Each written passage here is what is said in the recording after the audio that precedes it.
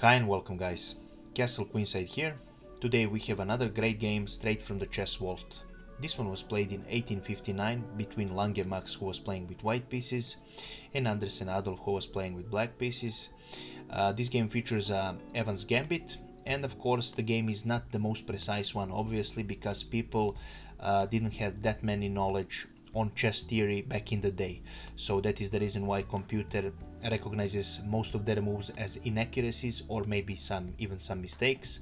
But even though this game had a lot of inaccuracies, when you look at it from today's perspective, it is a still game worth watching, so I hope you will enjoy it. The game started with e4, e5, knight f3 for Max, knight c6 for Anderssen, bishop c4, and bishop c5. So this is the Italian game. Now Max Lange decides to play b4, and this is now Evans Gambit. Bishop takes on b4, c3 was played for the white, and bishop a5. So for now these were all book moves, so nothing special about this variation. And now d4 was played for white, striking in the center. E takes on d4, and castle kingside for the white. Knight f6 for the black, e5 for the white, of course, still book moves up until this move, and now d5 was played for the black. Already a computer says that this is a mistake, and the best move for black in this position is knight e4, recommended by the computer, and we will see now why. So instead of going e5, the black should play knight e4, then the game would continue with rook e1, and knight c5 with a equal game, a slightly better position for white. So after rook e1 there is another move for black, which is not good of course, and that is bishop takes on c3. Right now the game would continue with rook takes on e4, bishop takes on a1, knight g5, already putting the pressure on f7 pawn, queen e7, bishop takes on f7 check, king d8, e6, trying to protect this bishop and even discover this king even more. D takes on e6, knight takes on e6 with a check, bishop takes on e6, and bishop takes on e6. So in this position the black has a material advantage, but white is doing better since he has an initiative, and the black king is really weak. So that is the reason why bishop taking on c3 was not a good option. And after d5 the white decided to play bishop b5. Again, computer says that this is a mistake and recommends e taking on f6, so computer recommends taking this knight. Knight e4 was played for the black, which is a great move. Right now there is a threat on this field, and we remove the knight from the threat of this pawn. After knight e4, knight takes on d4 was played, which is a mistake by the computer. Computer recommends bishop taking on c6 with a check. So this was the recommendation by the computer. Right now black decided to take this knight on c3.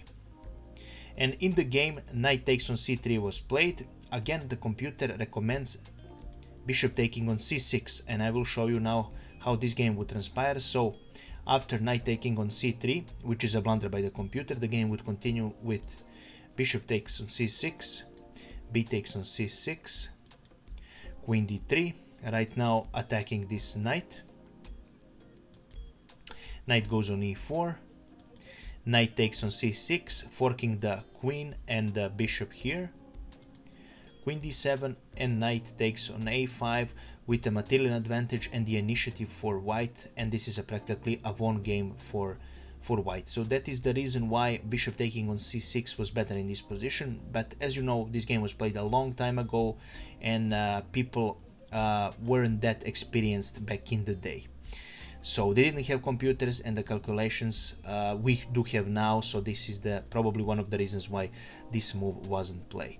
So after knight takes on c3, the black took on c3. We saw the variation with bishop c6. So after knight takes on c3, bishop takes on c3 was played, and knight takes on c6 for the white, and now black played queen d7, which is a mistake by the computer of course. The best line for black was b taking on c6, and we will see how this would look. So after knight takes on c6, b takes on c6, bishop c6 check, bishop d7, bishop take on a8, bishop take on a1, and bishop takes on d5 with, as you can see, same material, and the black will be doing fine here. Of course, he's a little bit worse since his bishop is a little bit off, his king is still not safe, but this is a game that can be played. So right now e6 was played for the white. Computer says that this is a mistake and recommends knight going on d4 as the best move, since knight on d4 would be able to protect this bishop as well and create a revealed attack on the queen. So the game continued with f taking on e6 and knight d5. Now, of course, again, not the best move by the computer. Computer recommends again knight on d4 as we discussed previously. Queen takes on b5 for the black, and queen h5 was played for the white. Of course, white now wants to start and create a threat on f7 and try to expose the black king. g6 for the black, a great move, pretty much the only move that works for black in this position at least. Knight takes on g6, h takes on g6, and now queen takes on g6. King goes on d7. King d7 is a great move, and black king is running to safety, and if he manages to save himself, this game is over for white since he gave up too much material. Bishop f4 was played, a blunder by the computer, and bishop e3 computer recommends is the best move in this position, which is almost the same, but computer sees some advanced checkmate threats in the future, so that is the reason why bishop e3 was the best. And now king c6, already a blunder here, because right now queen b4 was best for black in this position. Right now king is weak, and the white uses this by putting rook a on c1, already putting pressure on this bishop. And now d4 was played for the black. So black actually tries to protect this bishop with his pawn, and that's the only one of the ideas he had in mind. So the game continued with queen g7 right now, attacking the rook, and most importantly attacking this field on c7. And right now a huge mistake by black here, which allowed a forced checkmate by white. So white now finds an incredible move, which is rook takes on c3, check, d takes on c3, and now queen c7 check, king d5, rook d1 check. Almost logical moves in this position. King e4. There was no escaping this checkmate, but at least right now the checkmate is faster. f3 check. So after king f5, which was forced, the white finished with beautiful queen f7 checkmate. A truly incredible finish and a beautiful rook c3 sacrifice.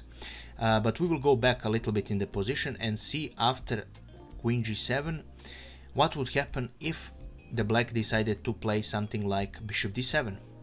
Then the game would continue with queen takes on d4, because right now you cannot take this queen because the king is pinned. b6, pretty much the only move. Rook takes on c3 with a check. King has to go on b7. Rook takes on c7 with a check. King a6. And rook taking on d7 would end this variation. Obviously the white is winning here. He has a piece up and a much better position. There is nothing the black can do here to win this game. We will go back one more time and see what would happen after bishop f4 if the black decided to maybe take this rook. So this would basically end the black's position, because now what would follow would be queen f7 check, and if, for example, if the king goes on d8, then bishop c7 would be checkmate, and after queen f7, if the king decides to go on c6, there is a queen c7 checkmate. So this was all for today's game. I hope you enjoyed it. If you did, please leave a comment, like and subscribe, as this would mean a lot to me, because I'm trying to grow my channel. Thank you so much for all of your support, and we will see each other in the next video. Bye bye.